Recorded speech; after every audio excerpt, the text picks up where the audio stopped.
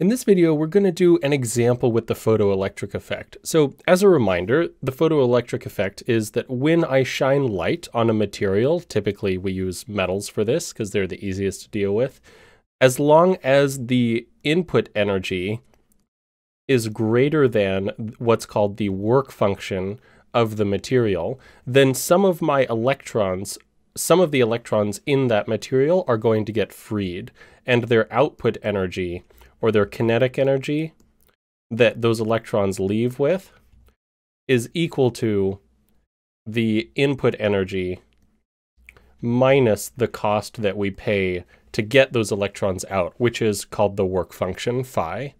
And strictly speaking, this is the maximum kinetic energy that we can get out, because some electrons, phi is the minimum energy that's required, the work function, for us to get electrons out. But some electrons are going to be harder, but no electrons are going to be easier. So in this example, let's say that our incident wavelength is actually a range. So it's a broadband source between 400 nanometers and 800 nanometers.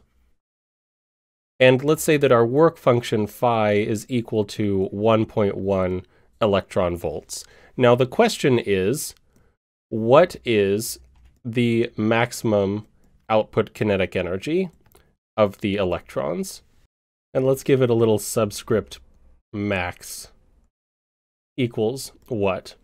Well, to figure out the maximum kinetic energy, I want to know the maximum input energy, because the higher our input energy, the higher our output kinetic energy. And so what I want to know is, what is the maximum incident energy of my incoming photons? What is this? And then once I know this, I can plug it into this equation because I know the work function, and I can figure out the output kinetic energy. So the question is, which wavelength is going to correspond to a higher energy? Is it the short wavelengths or the long wavelengths?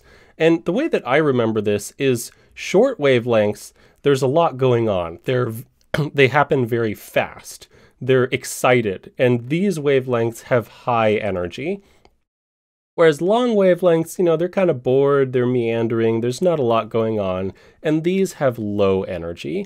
Now, mathematically, there's an equation for the energy of a photon, or of a light ray, and that's that the energy is hc over lambda. So the energy is inversely proportional to lambda. Longer wavelengths correspond to lower energies, shorter wavelengths correspond to higher energies.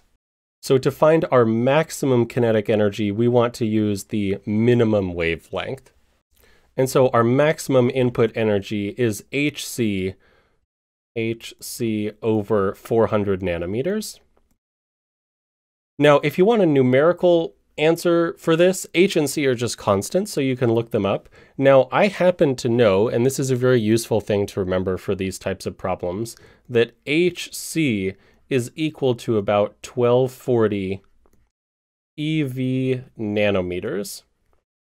So anytime I see hc, I treat it as its own sort of lumped physical constant, rather than plugging in Planck's constant and plugging in the speed of light, which very often leads to errors. So if we put on the top 1240, not 1400, 1240 eV times nanometers, we see that the nanometers cancel and we're left with eV.